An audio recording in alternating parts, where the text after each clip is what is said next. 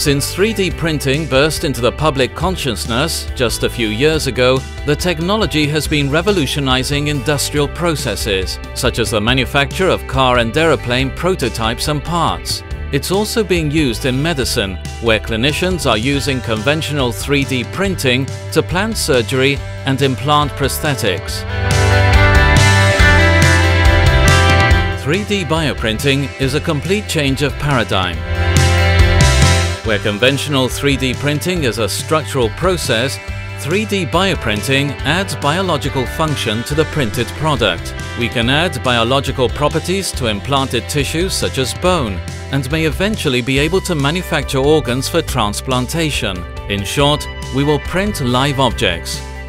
When bioprinting new tissues for surgery such as bone, we combine biocompatible materials like cellulose, fibrin, collagen or spider silk to build up a scaffold. The patient's own live cells and extracellular material are used to fill it, expanding after implantation to give it the complete range of biological properties it needs. The possibilities offered by IBEC's 3D bioprinter are endless.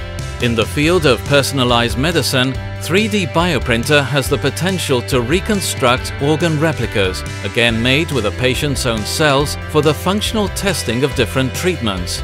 Not only that, but 3D bioprinting could also be used to print small pieces of organs for applications in industrial processes, such as skin for the quality control of dermatological products.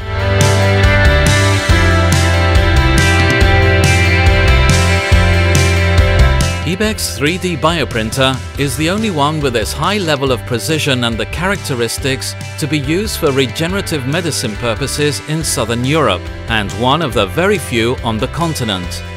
With its investment in its 3D bioprinter as a key to future of regenerative medicine, IBEC has made a strategic move to support hospitals and the industrial sector working in the field. We've taken the responsibility to make this technology available to researchers, clinicians and companies in Barcelona and in Europe. Now you too can play your part in this exciting new era for regenerative medicine.